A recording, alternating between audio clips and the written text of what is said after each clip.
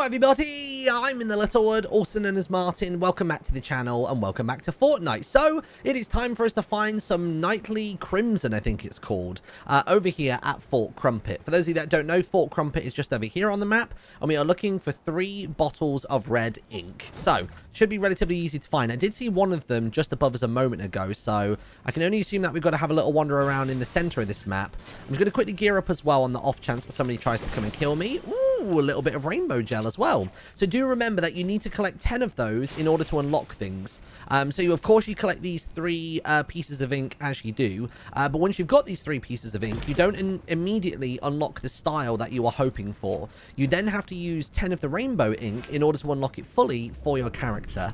So that first one, by the way, was just over here on the eastern end. So you come through the eastern entryway, and that's where you can find the first one. And it does seem as though the final 2 are going to be in the central tower, and then just slightly south of it as well. So you've got this one here, just up the central tower, which is nice.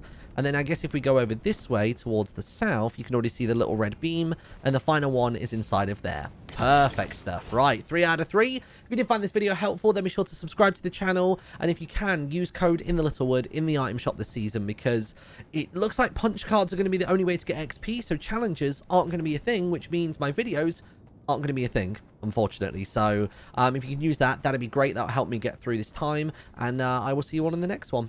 Bye-bye.